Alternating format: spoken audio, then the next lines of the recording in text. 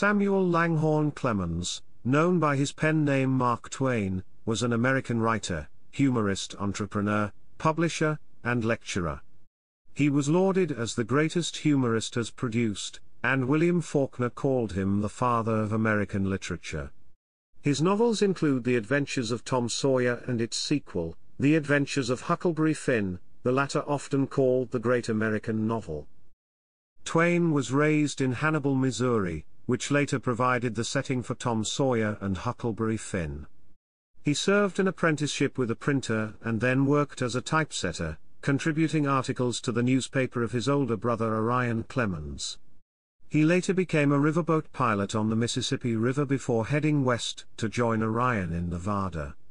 He referred humorously to his lack of success at mining, turning to journalism for the Virginia City Territorial Enterprise. His humorous story, The Celebrated Jumping Frog of Calaveras County, was published in 1865, based on a story that he heard at Angels Hotel in Angels Camp, California, where he had spent some time as a miner. The short story brought international attention, and was even translated into French. His wit and satire, in prose and in speech, earned praise from critics and peers, and he was a friend to presidents, artists, industrialists, and European royalty. Twain earned a great deal of money from his writings and lectures, but he invested in ventures that lost most of it, such as the Page Compositor, a mechanical typesetter that failed because of its complexity and imprecision. He filed for bankruptcy in the wake of these financial setbacks, but in time overcame his financial troubles with the help of Henry Huttleston Rogers. He eventually paid all his creditors in full, even though his bankruptcy relieved him of having to do so. Twain was born shortly after an appearance of Halley's Comet, and he predicted that he would go out with it as well. He died the day after the comet made its closest approach to the Earth. Chapter 1, Biography. Chapter 2, Section 1, Early Life. Samuel Langhorne Clemens was born on November 30, 1835, in Florida, Missouri. He was the sixth of 7 children of Jane, a native of Kentucky, and John Marshall Clemens, a native of Virginia. His parents met when his father moved to Missouri. They were married in 1823. Twain was of Cornish, English, and Scots-Irish descent. Only 3 of his siblings survived childhood: Orion, Henry, and Pamela. His brother Pleasant Hannibal died at 3 weeks of age, his sister Margaret when Twain was 3, and his brother Benjamin 3 years later. When he was 4, Twain's family moved to Hannibal, Missouri, a port town on the Mississippi River that inspired the fictional town of St. Petersburg in The Adventures of Tom Sawyer and The Adventures of Huckleberry Finn. Slavery was legal in Missouri at the time, and it became a theme in these writings. His father was an attorney and judge, who died of pneumonia in 1847, when Twain was 11. The following year, Twain left school after the 5th grade to become a printer's apprentice. In 1851, he began working as a typesetter, contributing articles and humorous sketches to the Hannibal Journal, a newspaper that Orion owned. When he was 18, he left Hannibal and worked as a printer in New York City, Philadelphia, St. Louis, and Cincinnati, joining the newly formed International Typographical Union, the Printers' Trade Union. He educated himself in public libraries in the evenings, finding wider information than at a conventional school. Twain describes his boyhood in life on the Mississippi, stating that there was but one permanent ambition among his comrades: to be a steamboatman. Pilot was the grandest position of all. The pilot, even in those days of trivial wages, had a princely salary, from $150 to $250 a month, and no board to pay. As Twain described it, the pilot's prestige exceeded that of the captain. The pilot had to get up a warm personal acquaintanceship with every old snag and one-limbed cottonwood and every obscure wood pile that ornaments the banks of this river for 1,200 miles, and more than that, must actually know where these things are in the dark.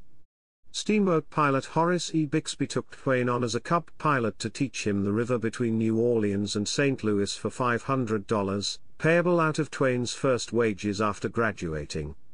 Twain studied the Mississippi, learning its landmarks, how to navigate its currents effectively, and how to read the river and its constantly shifting channels, reefs, submerged snags, and rocks that would tear the life out of the strongest vessel that ever floated. It was more than 2 years before he received his pilot's license.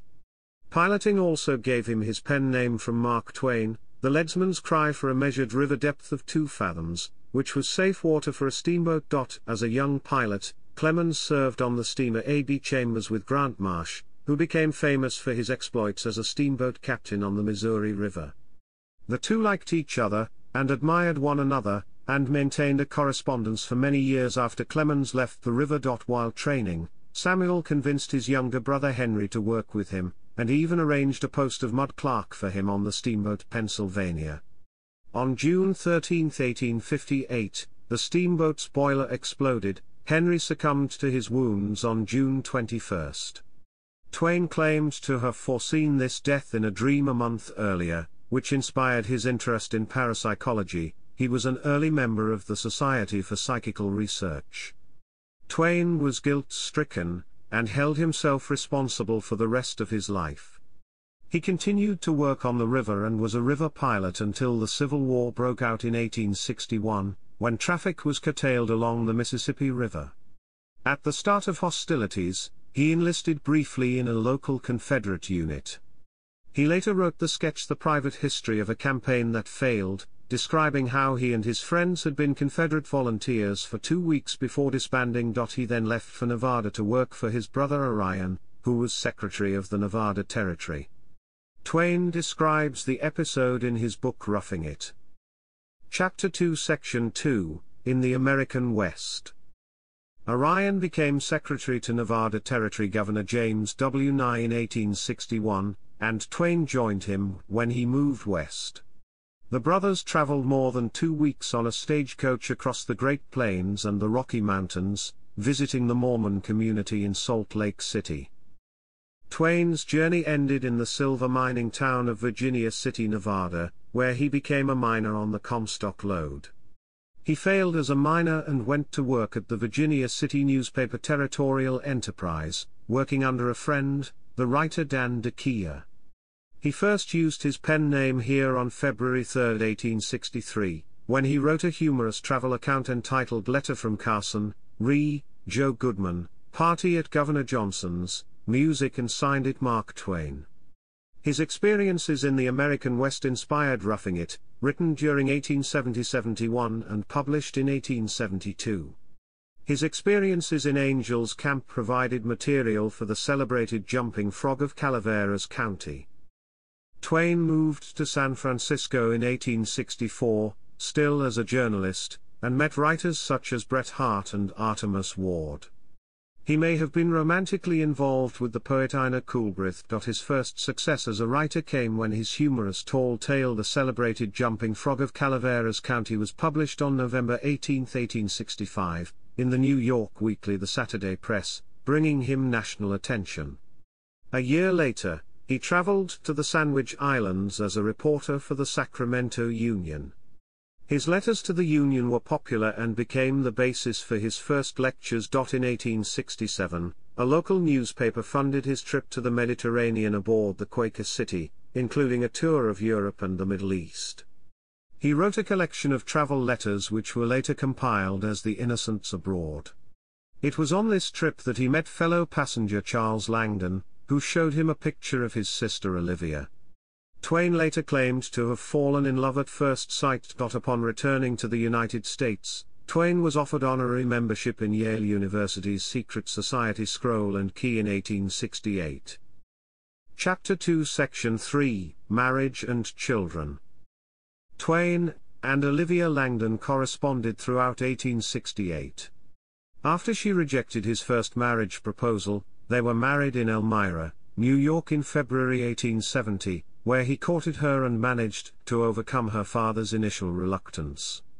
She came from a wealthy but liberal family. Through her, he met abolitionists, socialists, principled atheists and activists for women's rights and social equality, including Harriet Beecher Stowe, Frederick Douglass, and writer and utopian socialist William Dean Howells, who became a longtime friend. The couple lived in Buffalo, New York, from 1869 to 1871. He owned a stake in the Buffalo Express newspaper and worked as an editor and writer. While they were living in Buffalo, their son Langdon died of diphtheria at the age of 19 months. They had 3 daughters, Susie, Clara, and Jean. Twain moved his family to Hartford, Connecticut, where he arranged the building of a home starting in 1873. In the 1870s and 1880s, the family summered at Quarry Farm in Elmira, the home of Olivia's sister, Susan Crane. In 1874, Susan had a study built apart from the main house, so that Twain would have a quiet place in which to write. Also, he smoked cigars constantly, and Susan did not want him to do so in her house. Twain wrote many of his classic novels during his 17 years in Hartford and over 20 summers at Quarry Farm. They include The Adventures of Tom Sawyer, The Prince and the Pauper, Life on the Mississippi, Adventures of Huckleberry Finn, and A Connecticut Yankee in King Arthur's Court. The couple's marriage lasted 34 years until Olivia's death in 1904. All of the Clemens family are buried in Elmira's Woodlawn Cemetery. Chapter 2 Section 4, Love of Science and Technology. Twain was fascinated with science and scientific inquiry. He developed a close and lasting friendship with Nikola Tesla, and the two spent much time together in Tesla's laboratory. Twain patented 3 inventions, including an improvement in adjustable and detachable straps for garments and a history trivia game. Most commercially successful was a self-pasting scrapbook, a dried adhesive on the pages needed only to be moistened before use. Over 25,000 were sold. Twain was an early proponent of fingerprinting as a forensic technique, featuring it in A Tall Tale in Life on the Mississippi and as a central plot element in the novel Pudd'nhead Wilson. Twain's novel A Connecticut Yankee in King Arthur's Court features a time traveler from the contemporary U.S., using his knowledge of science to introduce modern technology to Arthurian England. This type of historical manipulation became a trope of speculative fiction as alternate histories. In 1909, Thomas Edison visited Twain at Stormfield, his home in Reading, Connecticut, and filmed him. Part of the footage was used in The Prince and the Pauper, a 2-reel short film. It is the only known existing film footage of Twain. Chapter 2 Section 5, Financial Troubles. Twain made a substantial amount of money through his writing, but he lost a great deal through investments. He invested mostly in new inventions and technology, particularly the page typesetting machine. It was a beautifully engineered mechanical marvel that amazed viewers when it worked, but it was prone to breakdowns. Twain spent $300,000 on it between 1880 and 1894, but before it could be perfected it was rendered obsolete by the linotype. He lost the bulk of his book profits, as well as a substantial portion of his wife's inheritance. Twain also lost money through his publishing house, Charles L. Webster & Company, which enjoyed initial success selling the memoirs of Ulysses S. Grant but failed soon afterward, losing money on a biography of Pope Leo XIII. Fewer than 200 copies were sold. Twain and his family closed down their expensive Hartford home in response to the dwindling income, and moved to Europe in June 1891.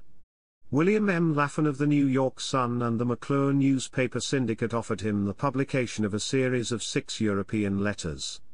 Twain, Olivia, and their daughter Susie were all faced with health problems, and they believed that it would be of benefit to visit European baths. The family stayed mainly in France, Germany, and Italy until May 1895, with longer spells at Berlin, Florence, and Paris. During that period, Twain returned 4 times to New York due to his enduring business troubles.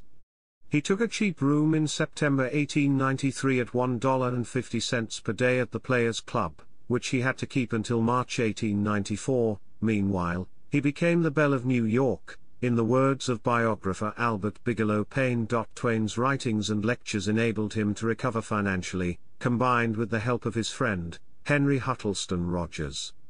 In 1893 he began a friendship with the financier, a principal of Standard Oil, that lasted the remainder of his life.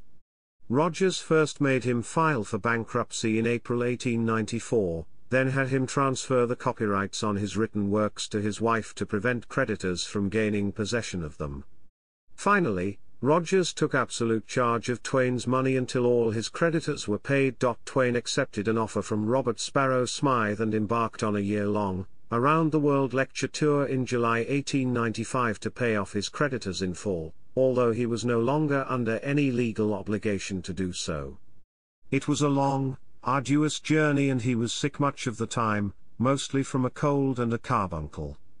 The first part of the itinerary took him across Northern America to British Columbia, Canada, until the second half of August. For the second part, he sailed across the Pacific Ocean.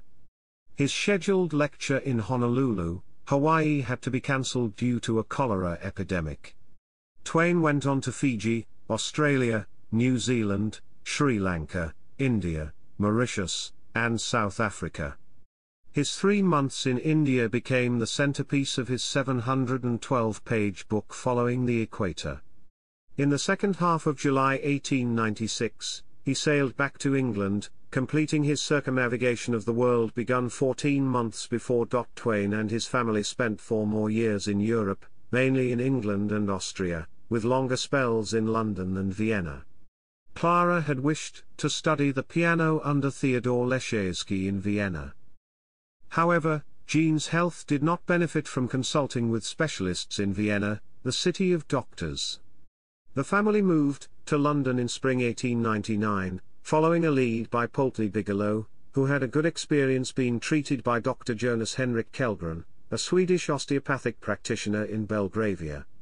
They were persuaded to spend the summer at Kellgren's sanatorium by the lake in the Swedish village of Sanna.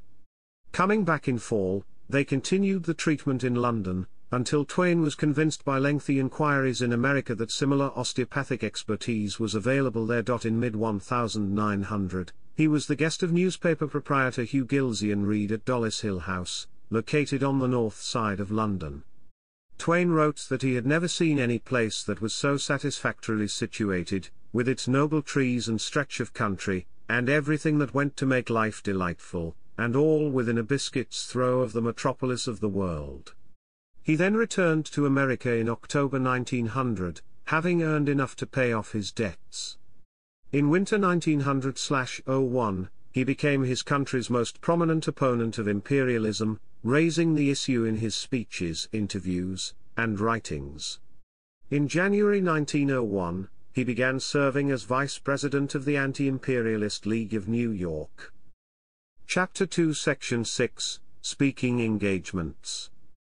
Twain was in great demand as a featured speaker, performing solo humorous talks similar to modern stand-up comedy. He gave paid talks to many men's clubs, including the Authors Club, Beefsteak Club, Vagabonds, White Friars, and Monday Evening Club of Hartford. In the late 1890s, he spoke to the Savage Club in London, and was elected an honorary member. He was told that only 3 men had been so honored, including the Prince of Wales, and he replied, "Well, it must make the Prince feel mighty fine." He visited Melbourne and Sydney in 1895 as part of a world lecture tour.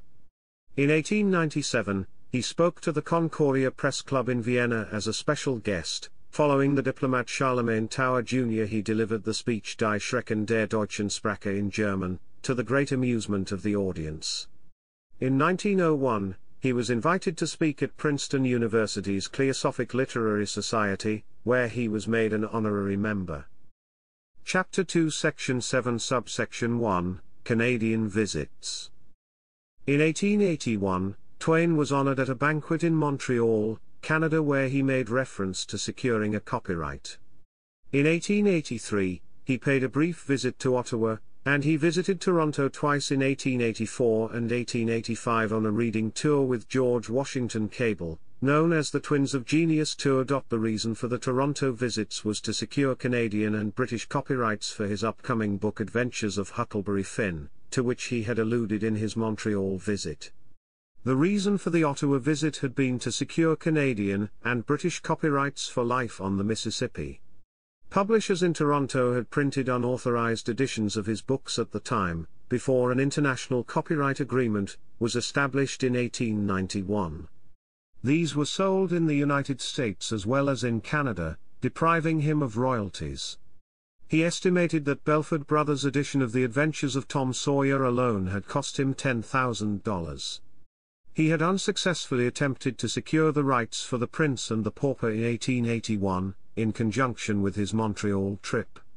Eventually, he received legal advice to register a copyright in Canada prior to publishing in the United States, which would restrain the Canadian publishers from printing a version when the American edition was published. There was a requirement that a copyright be registered to a Canadian resident. He addressed this by his short visits to the country. Chapter 2 Section 7, Later Life and Death. Twain lived in his later years at 14 West 10th Street in Manhattan. He passed through a period of deep depression which began in 1896 when his daughter Susie died of meningitis. Olivia's death in 1904 and Jean's on December 24, 1909, deepened his gloom. On May 20, 1909, his close friend Henry Rogers died suddenly. In April 1906, he heard that his friend Ina Coolbrith had lost nearly all that she owned in the 1906 San Francisco earthquake, and he volunteered a few autographed portrait photographs to be sold for her benefit. To further aid Coolbrith, George Wharton James visited Twain in New York and arranged for a new portrait session. He was resistant initially, but he eventually admitted that 4 of the resulting images were the finest ones ever taken of him. In September, Twain started publishing chapters from his autobiography in the North American Review. The same year, Charlotte Teller, a writer living with her grandmother at 3 Fifth Avenue, began an acquaintanceship with him which lasted several years and may have included romantic intentions on his part. Twain formed a club in 1906 for girls whom he viewed as surrogate granddaughters called the Angel Fish and Aquarium Club. The dozen or so members ranged in age from 10 to 16. He exchanged letters with his Angel Fish girls and invited them to concerts and the theater and to play games. Twain wrote in 1908 that the club was his life's chief delight. In 1907, he met Dorothy Quick on a transatlantic crossing, beginning a friendship that was to last until the very day of his death. Oxford University awarded Twain an honorary doctorate in letters in 1907. Twain was born 2 weeks after Halley's Comet's closest approach in 1835, he said in 1909. I came in with Halley's Comet in 1835. It is coming again next year, and I expect to go out with it.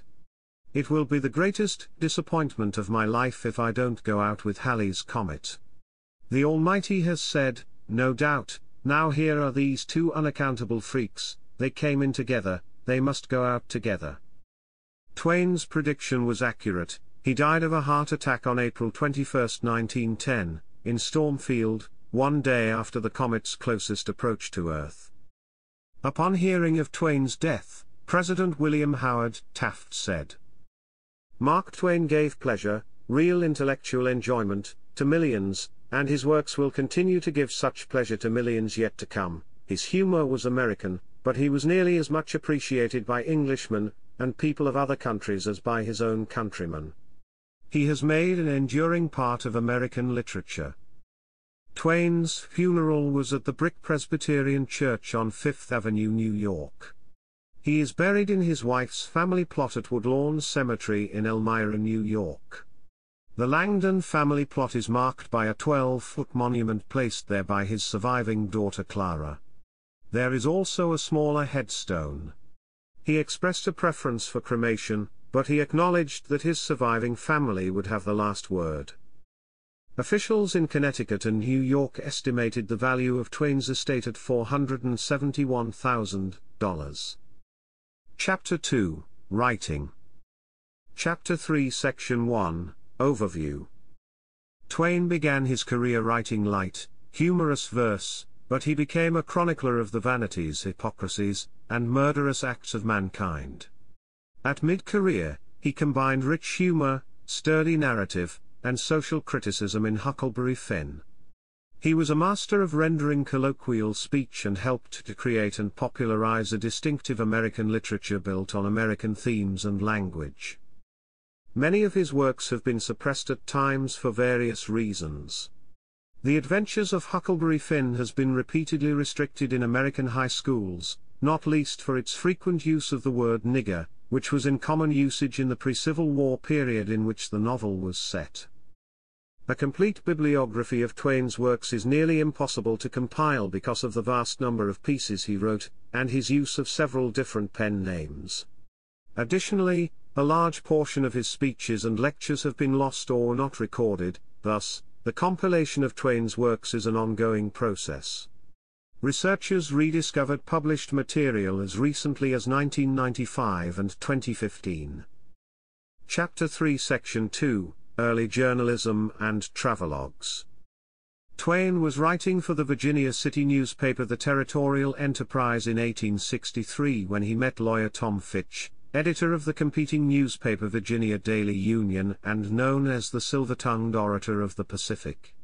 He credited Fitch with giving him his first really profitable lesson in writing. "When I first began to lecture, and in my earlier writings," Twain later commented, "my sole idea was to make comic capital out of everything I saw and heard." In 1866, he presented his lecture on the Sandwich Islands to a crowd in Washoe City, Nevada. Afterwards, Fitch told him, "Clemens, your lecture was magnificent. It was eloquent, moving, sincere. Never in my entire life have I listened to such a magnificent piece of descriptive narration. But you committed one unpardonable sin, the unpardonable sin. It is a sin you must never commit again. You closed a most eloquent description, by which you had keyed your audience up to a pitch of the intensest interest, with a piece of atrocious anticlimax which nullified all the really fine effect you had produced." It was in these days that Twain became a writer of the Sagebrush School. He was known later as its most famous member. His first important work was the celebrated Jumping Frog of Calaveras County, published in the New York Saturday Press on November 18, 1865. After a burst of popularity, the Sacramento Union commissioned him to write letters about his travel experiences. The first journey that he took for this job was to ride the steamer Ajax on its maiden voyage to the Sandwich Islands. All the while, he was writing letters to the newspaper that were meant for publishing, chronicling his experiences with humor. These letters proved to be the genesis to his work with the San Francisco Alta California newspaper, which designated him a traveling correspondent for a trip from San Francisco to New York City via the Panama Isthmus. On June 8, 1867, he set sail on the pleasure cruiser Quaker City for 5 months, and this trip resulted in the Innocents Abroad, or the New Pilgrim's Progress. In 1872, he published his second piece of travel literature, Roughing It, as an account of his journey from Missouri to Nevada, his subsequent life in the American West, and his visit to Hawaii. The book lampoons American and Western society in the same way that Innocents critiqued the various countries of Europe and the Middle East. His next work was The Gilded Age, A Tale of Today, his first attempt at writing a novel. The book, written with his neighbor Charles Dudley Warner, is also his only collaboration. Twain's next work drew on his experiences on the Mississippi River. Old Times on the Mississippi was a series of sketches published in the Atlantic Monthly in 1875 featuring his disillusionment with Romanticism. Old Times eventually became the starting point for life on the Mississippi. Chapter 3 Section 3, Tom Sawyer and Huckleberry Finn. Twain's next major publication was The Adventures of Tom Sawyer, which draws on his youth in Hannibal. Tom Sawyer was modeled on Twain as a child, with traces of schoolmates John Briggs and Will Bowen. The book also introduces Huckleberry Finn in a supporting role, based on Twain's boyhood friend Tom Blankenship. The Prince and the Pauper was not as well received, despite a storyline that is common in film and literature today. The book tells the story of two boys born on the same day who are physically identical, acting as a social commentary as the prince and pauper switch places. Twain had started Adventures of Huckleberry Finn, and had completed his travel book A Tramp Abroad, which describes his travels through Central and Southern Europe. Twain's next major published work was The Adventures of Huckleberry Finn, which confirmed him as a noteworthy American writer. Some have called it the first great American novel, and the book has become required reading in many schools throughout the United States. Huckleberry Finn was an offshoot from Tom Sawyer and had a more serious tone than its predecessor. 400 manuscript pages were written in mid-1876, right after the publication of Tom Sawyer. The last fifth of Huckleberry Finn is subject to much controversy. Some say that Twain experienced a failure of nerve, as critic Leo Marx puts it. Ernest Hemingway once said of Huckleberry Finn, "If you read it, you must stop where the nigger Jim is stolen from the boys. That is the real end. The rest is just cheating." Hemingway also wrote in the same essay, "All modern American literature comes from one book by Mark Twain called Huckleberry Finn." Near the completion of Huckleberry Finn, Twain wrote Life on the Mississippi, which is said to have heavily influenced the novel. The travel work recounts Twain's memories and new experiences after a 22-year absence from the Mississippi River. In it, he also explains that Mark Twain was the call made when the boat was in safe water, indicating a depth of 2 fathoms. Chapter 3 Section 4, Later Writing. Twain produced President Ulysses S. Grant's memoirs through his fledgling publishing house, Charles L. Webster and Company, which he co-owned with Charles L. Webster, his nephew by marriage. At this time he also wrote the private history of a campaign that failed for the Century magazine. This piece detailed his 2-week stint in a Confederate militia during the Civil War. He next focused on A Connecticut Yankee in King Arthur's Court, written with the same historical fiction style as The Prince and the Pauper. A Connecticut Yankee showed the absurdities of political and social norms by setting them in the court of King Arthur. The book was started in December 1885, then shelved a few months later until the summer of 1887, and eventually finished in the spring of 1889. His next large-scale work was Pudd'nhead Wilson, which he wrote rapidly, as he was desperately trying to stave off bankruptcy. From November 12 to December 14, 1893, Twain wrote 60,000 words for the novel. Critics have pointed to this rushed completion as the cause of the novel's rough organization and constant disruption of the plot. This novel also contains the tale of 2 boys born on the same day who switch positions in life, like the Prince and the Pauper.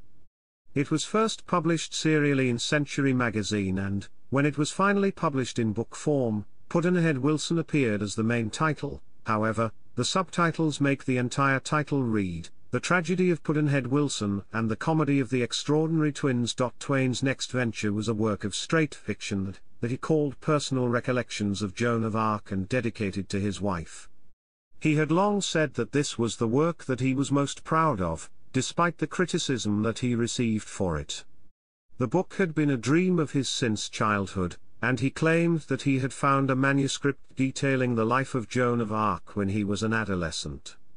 This was another piece that he was convinced would save his publishing company. His financial advisor Henry Huddleston Rogers quashed that idea and got Twain out of that business altogether, but the book was published nonetheless. To pay the bills and keep his business projects afloat, Twain had begun to write articles and commentary furiously, with diminishing returns, but it was not enough. He filed for bankruptcy in 1894. During this time of dire financial straits, he published several literary reviews in newspapers to help make ends meet. He famously derided James Fenimore Cooper in his article detailing Cooper's literary offenses. He became an extremely outspoken critic of other authors and other critics. He suggested that, before praising Cooper's work, Thomas Lounsbury, Brander Matthews, and Wilkie Collins ought to have read some of it. George Eliot, Jane Austen, and Robert Louis Stevenson also fell under Twain's attack during this time period, beginning around 1890 and continuing until his death.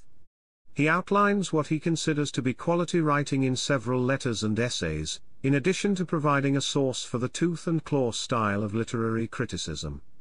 He places emphasis on concision, utility of word choice, and realism. He complains, for example, that Cooper's Deerslayer purports to be realistic but has several shortcomings. Ironically, several of his own works were later criticized for lack of continuity and organization. Twain's wife died in 1904 while the couple was staying at the Villa di Quarto in Florence. After some time had passed, he published some works that his wife, his de facto editor and censor throughout her married life, had looked down upon. The Mysterious Stranger is perhaps the best known, depicting various visits of Satan to Earth. This particular work was not published in Twain's lifetime. His manuscripts included 3 versions, written between 1897 and 1905, the so-called Hannibal, Esseldorf, and print shop versions. The resulting confusion led to extensive publication of a jumbled version, and only recently have the original versions become available as Twain wrote them. Twain's last work was his autobiography, which he dictated and thought would be most entertaining if he went off on whims and tangents in non-chronological order. Some archivists and compilers have rearranged the biography into a more conventional form, thereby eliminating some of Twain's humor and the flow of the book. The first volume of the autobiography, over 736 pages, was published by the University of California in November 2010, 100 years after his death, as Twain wished. It soon became an unexpected bestseller, making Twain one of a very few authors publishing new best-selling volumes in the 19th, 20th, and 21st centuries. Chapter 3 Section 5, Censorship. Twain's works have been subjected to censorship efforts. According to Stewart, leading these banning campaigns, generally, were religious organizations or individuals in positions of influence, not so much working librarians, who had been instilled with that American library spirit which honored intellectual freedom. In 1905, the Brooklyn Public Library banned both The Adventures of Huckleberry Finn and The Adventures of Tom Sawyer from the children's department because of their language. Chapter 3, Views. Twain's views became more radical as he grew older. In a letter to friend and fellow writer William Dean Howells in 1887, he acknowledged that his views had changed and developed over his lifetime, referring to one of his favorite works. When I finished Carlyle's French Revolution in 1871, I was a Girondin. Every time I have read it since, I have read it differently, being influenced and changed, little, by life and environment, and now I lay the book down once more, and recognize that I am a sansculotte. And not a pale, characterless sansculotte, but a Mara. Chapter 4 Section 1, Anti-Imperialist. Before 1899, Twain was an ardent imperialist. In the late 1860s and early 1870s, he spoke out strongly in favor of American interests in the Hawaiian Islands. He said the war with Spain in 1898 was the worthiest war ever fought. In 1899, however, he reversed course. In the New York Herald, October 16, 1900, Twain describes his transformation and political awakening, in the context of the Philippine-American War, to anti-imperialism. I wanted the American eagle to go screaming into the Pacific. Why not spread its wings over the Philippines, I asked myself. I said to myself, here are a people who have suffered for 3 centuries. We can make them as free as ourselves, give them a government and country of their own, put a miniature of the American Constitution afloat in the Pacific, start a brand new republic to take its place among the free nations of the world. It seemed to me a great task to which we had addressed ourselves. But I have thought some more, since then, and I have read carefully the Treaty of Paris, and I have seen that we do not intend to free, but to subjugate the people of the Philippines. We have gone there to conquer, not to redeem. It should, it seems to me, be our pleasure and duty to make those people free, and let them deal with their own domestic questions in their own way. And so I am an anti-imperialist. I am opposed to having the eagle put its talons on any other land. During the Boxer Rebellion, Twain said that the Boxer is a patriot. He loves his country better than he does the countries of other people. I wish him success. From 1901, soon after his return from Europe, until his death in 1910, Twain was vice president of the American Anti-Imperialist League, which opposed the annexation of the Philippines by the United States and had tens of thousands of members. He wrote many political pamphlets for the organization. The incident in the Philippines, posthumously published in 1924, was in response to the Morro Crater massacre, in which 600 Moros were killed. Many of his neglected and previously uncollected writings on anti-imperialism appeared for the first time in book form in 1992. Twain was critical of imperialism in other countries as well. In Following the Equator, Twain expresses hatred and condemnation of imperialism of all stripes. He was highly critical of European imperialists, such as Cecil Rhodes, who greatly expanded the British Empire, and Leopold II, King of the Belgians. King Leopold's soliloquy is a stinging political satire about his private colony, the Congo Free State. Reports of outrageous exploitation and grotesque abuses led to widespread international protest in the early 1900s, arguably the first large-scale human rights movement. In the soliloquy, the king argues that bringing Christianity to the country outweighs a little starvation. Leopold's rubber-gatherers were tortured, maimed and slaughtered until the movement forced Brussels to call a halt. During the Philippine-American War, Twain wrote a short pacifist story titled The War Prayer, which makes the point that humanism and Christianity's preaching of love are incompatible with the conduct of war. It was submitted to Harper's Bazaar for publication, but on March 22, 1905, the magazine rejected the story as not quite suited to a woman's magazine. 8 days later, Twain wrote to his friend Daniel Carter Beard, to whom he had read the story, "I don't think the prayer will be published in my time. None but the dead are permitted to tell the truth." Because he had an exclusive contract with Harper & Brothers, Twain could not publish the War Prayer elsewhere. It remained unpublished until 1923. It was republished as campaigning material by Vietnam War protesters.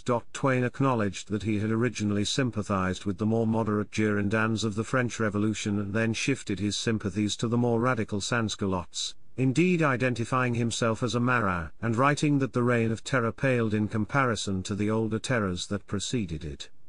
Twain supported the revolutionaries in Russia against the reformists, arguing that the Tsar must be got rid of by violent means, because peaceful ones would not work. He summed up his views of revolutions in the following statement: "I am said to be a revolutionist in my sympathies, by birth, by breeding and by principle. I am always on the side of the revolutionists, because there never was a revolution unless there were some oppressive and intolerable conditions against which to revolute." Chapter 4 Section 2, Civil Rights. Twain was an adamant supporter of the abolition of slavery and the emancipation of slaves, even going so far as to say, Lincoln's proclamation, not only set the black slaves free, but set the white man free also. He argued that non-whites did not receive justice in the United States, once saying, "I have seen Chinamen abused and maltreated in all the mean, cowardly ways possible to the invention of a degraded nature, but I never saw a Chinaman righted in a court of justice for wrongs thus done to him." He paid for at least one black person to attend Yale Law School and for another black person to attend a Southern university to become a minister. Twain's sympathetic views on race were not reflected in his early writings on American Indians. Of them, Twain wrote in 1870, "His heart is a cesspool of falsehood, of treachery, and of low and devilish instincts. With him, gratitude is an unknown emotion, and when one does him a kindness, it is safest to keep the face toward him, lest the reward be an arrow in the back. To accept of a favor from him is to assume a debt which you can never repay to his satisfaction, though you bankrupt yourself trying. The scum of the earth. As counterpoint, Twain's essay on the literary offences of Fenimore Cooper offers a much kinder view of Indians. No, other Indians would have noticed these things, but Cooper's Indians never notice anything. Cooper thinks they are marvelous creatures for noticing, but he was almost always in error about his Indians. There was seldom a sane one among them. In his later travelogue following the equator, Twain observes that in colonized lands all over the world, savages have always been wronged by whites in the most merciless ways, such as robbery, humiliation, and slow murder, through poverty and the white man's whiskey. His conclusion is that there are many humorous things in this world, among them the white man's notion that he is less savage than the other savages. In an expression that captures his East Indian experiences, he wrote, "So far as I am able to judge, nothing has been left undone, either by man or nature, to make India the most extraordinary country that the sun visits on his rounds. Where every prospect pleases, and only man is vile." Twain was also a staunch supporter of women's rights and an active campaigner for women's suffrage. His Votes for Women speech, in which he pressed for the granting of voting rights to women, is considered one of the most famous in history. Helen Keller benefited from Twain's support as she pursued her college education and publishing despite her disabilities and financial limitations. The two were friends for roughly 16 years. Through Twain's efforts, the Connecticut legislature voted a pension for Prudence Crandall, since 1995 Connecticut's official heroine, for her efforts towards the education of African American young ladies in Connecticut. Twain also offered to purchase for her use her former house in Canterbury, home of the Canterbury Female Boarding School, but she declined. Chapter 4 Section 3, Labor. Twain wrote glowingly about unions in the river boating industry in Life on the Mississippi, which was read in union halls decades later. He supported the labor movement, especially one of the most important unions, the Knights of Labor. In a speech to them, he said, "Who are the oppressors? The few, the king, the capitalist, and a handful of other overseers and superintendents. Who are the oppressed? The many, the nations of the earth, the valuable personages, the workers, they that make the bread that the soft-handed and idle eat." Chapter 4 Section 4, Religion. Twain was a Presbyterian. He was critical of organized religion and certain elements of Christianity through his later life. He wrote, for example, "Faith is believing what you know ain't so, and if Christ were here now there is one thing he would not be, a Christian." With anti-Catholic sentiment rampant in 19th-century America, Twain noted he was educated to enmity toward everything that is Catholic. As an adult, he engaged in religious discussions and attended services, his theology developing as he wrestled with the deaths of loved ones and with his own mortality. Twain generally avoided publishing his most controversial opinions on religion in his lifetime, and they are known from essays and stories that were published later. In the essay Three Statements of the 80s in the 1880s, Twain stated that he believed in an almighty God, but not in any messages, revelations, holy scriptures such as the Bible, providence, or retribution in the afterlife.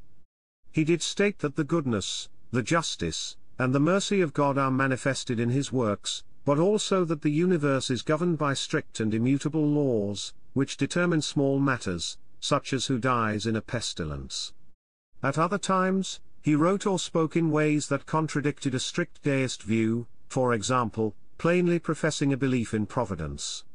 In some later writings in the 1890s, he was less optimistic about the goodness of God, observing that if our Maker is all-powerful for good or evil, he is not in his right mind. At other times, he conjectured sardonically that perhaps God had created the world with all its tortures for some purpose of his own, but was otherwise indifferent to humanity, which was too petty and insignificant to deserve his attention anyway. In 1901, Twain criticized the actions of the missionary Dr. William Scott Ament because Ament and other missionaries had collected indemnities from Chinese subjects in the aftermath of the Boxer Uprising of 1900. Twain's response to hearing of Ament's methods was published in the North American Review in February 1901, To the Person Sitting in Darkness, and deals with examples of imperialism in China, South Africa, and with the U.S. occupation of the Philippines. A subsequent article, To My Missionary Critics, published in the North American Review in April 1901, unapologetically continues his attack, but with the focus shifted from Ament to his missionary superiors, the American Board of Commissioners for Foreign Missions. After his death, Twain's family suppressed some of his work that was especially irreverent toward conventional religion, including Letters from the Earth, which was not published until his daughter Clara reversed her position in 1962 in response to Soviet propaganda about the withholding. The anti-religious The Mysterious Stranger was published in 1916. Little Bessie, a story ridiculing Christianity, was first published in the 1972 collection Mark Twain's Fables of Man. He raised money to build a Presbyterian church in Nevada in 1864. Twain created a reverent portrayal of Joan of Arc, a subject over which he had obsessed for 40 years, studied for a dozen years and spent 2 years writing about. In 1900 and again in 1908 he stated, "I like Joan of Arc best of all my books, it is the best." Those who knew Twain well late in life recount that he dwelt on the subject of the afterlife, his daughter Clara saying, "Sometimes he believed death ended everything, but most of the time he felt sure of a life beyond." Twain's frankest views on religion appeared in his final work, Autobiography of Mark Twain, the publication of which started in November 2010, 100 years after his death. In it, he said, "There is one notable thing about our Christianity, bad, bloody, merciless, money-grabbing, and predatory as it is, in our country particularly and in all other Christian countries in a somewhat modified degree, it is still 100 times better than the Christianity of the Bible, with its prodigious crime, the invention of hell. Measured by our Christianity of today, bad as it is, hypocritical as it is, empty and hollow as it is, neither the deity nor his son is a Christian, nor qualified for that moderately high place. Ours is a terrible religion. The fleets of the world could swim in spacious comfort in the innocent blood it has spilled." Twain was a Freemason. He belonged to Polar Star Lodge No. 79 A.F. and A.M, based in St. Louis. He was initiated and entered apprentice on May 22, 1861, passed to the degree of Fellow Craft on June 12, and raised to the degree of Master Mason on July 10. Twain visited Salt Lake City for 2 days and met there members of the Church of Jesus Christ of Latter-day Saints. They also gave him a Book of Mormon. He later wrote in Roughing It about that book, "The book seems to be merely a prosy detail of imaginary history, with the Old Testament for a model, followed by a tedious plagiarism of the New Testament." Chapter 4 Section 5, Vivisection. Twain was opposed to the vivisection practices of his day. His objection was not on a scientific basis but rather an ethical one. He specifically cited the pain caused to the animal as his basis of his opposition. "I am not interested to know whether vivisection produces results that are profitable to the human race or doesn't. The pains which it inflicts upon unconsenting animals is the basis of my enmity towards it, and it is to me sufficient justification of the enmity without looking further." Chapter 4, Pen Names. Twain used different pen names before deciding on Mark Twain. He signed humorous and imaginative sketches as Josh until 1863. Additionally, he used the pen name Thomas Jefferson Snodgrass for a series of humorous letters. He maintained that his primary pen name came from his years working on Mississippi riverboats, where 2 fathoms, a depth indicating water safe for the passage of boat, was a measure on the sounding line. Twain is an archaic term for two, as in the veil of the temple was rent in twain. The riverboatman's cry was Mark Twain, or, more fully, by the Mark Twain, meaning according to the Mark, 2, that is, the water is 12 feet deep and it is safe to pass. Twain said that his famous pen name was not entirely his invention. In Life on the Mississippi, he wrote, "Captain Isaiah Sellers was not of literary turn or capacity, but he used to jot down brief paragraphs of plain practical information about the river, and sign them Mark Twain, and give them to the New Orleans Picayune. They related to the stage and condition of the river, and were accurate and valuable, At the time that the telegraph brought the news of his death, I was on the Pacific coast. I was a fresh new journalist, and needed a nom de guerre, so I confiscated the ancient mariner's discarded one, and have done my best to make it remain what it was in his hands, a sign and symbol and warrant that whatever is found in its company may be gambled on as being the petrified truth. How I have succeeded, it would not be modest in me to say. Twain's story about his pen name has been questioned by some with the suggestion that Mark Twain refers to a running bar tab that Twain would regularly incur while drinking at John Piper's saloon in Virginia City, Nevada. Samuel Clemens himself responded to this suggestion by saying, Mark Twain was the nom de plume of one Captain Isaiah Sellers, who used to write river news over it for the New Orleans Picayune. He died in 1863, and as he could no longer need that signature, I laid violent hands upon it without asking permission of the proprietor's remains. That is the history of the nom de plume I bear. In his autobiography, Twain writes further of Captain Sellers' use of Mark Twain, I was a cub pilot on the Mississippi River then, and one day I wrote a rude and crude satire which was leveled at Captain Isaiah Sellers, the oldest steamboat pilot on the Mississippi River, and the most respected, esteemed, and revered. For many years he had occasionally written brief paragraphs concerning the river and the changes which it had undergone under his observation during 50 years, and had signed these paragraphs Mark Twain and published them in the St. Louis and New Orleans journals. In my satire I made rude game of his reminiscences. It was a shabby poor performance, but I didn't know it, and the pilots didn't know it. The pilots thought it was brilliant. They were jealous of Sellers, because when the grey heads among them pleased their vanity by detailing in the hearing of the younger craftsmen marvels which they had seen in the long ago on the river, Sellers was always likely to step in at the psychological moment and snuff them out with wonders of his own which made their small marvels look pale and sick. However, I have told all about this in old times on the Mississippi.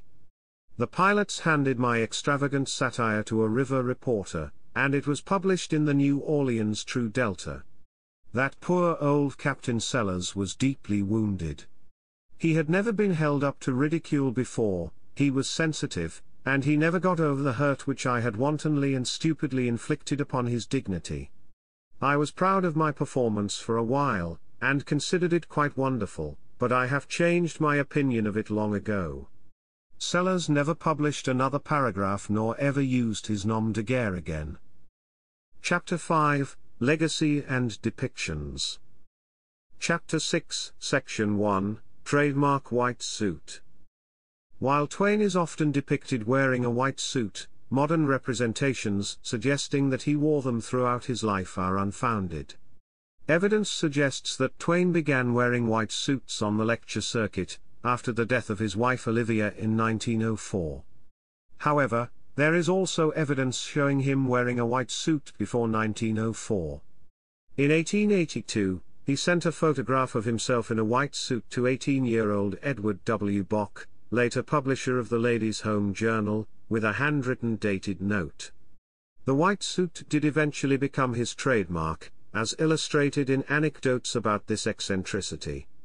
McMaster's The Mark Twain Encyclopedia states that Twain did not wear a white suit in his last 3 years, except at one banquet speech. In his autobiography, Twain writes of his early experiments with wearing white out of season. Next after fine colors, I like plain white. One of my sorrows, when the summer ends, is that I must put off my cheery and comfortable white clothes and enter for the winter into the depressing captivity of the shapeless and degrading black ones. It is mid-October now, and the weather is growing cold up here in the New Hampshire hills, but it will not succeed in freezing me out of these white garments, for here the neighbors are few, and it is only of crowds that I am afraid. Chapter 6, Section 2, Online Editions. Works by Mark Twain at Project Gutenberg. Works by Mark Twain at Standard eBooks. Works by Mark Twain at Faded Page. Works by or about Mark Twain at Internet Archive. Works by or about Samuel Langhorne Clemens at Internet Archive. Works by Mark Twain at Libri, Vox. Chapter 6, Section 3, Libraries. The Mark Twain Papers and Project of the Bancroft Library, University of California, Berkeley. Archive of Mark Twain's Papers and Writings. Mark Twain Room at Buffalo and Erie County Public Library. Samuel Langhorne Clemens Collection of Papers at New York Public Library. Mark Twain Original Manuscripts from 1862 to 1909 Shapel Manuscript Foundation. Mark Twain's Mississippi at Northern Illinois University Libraries.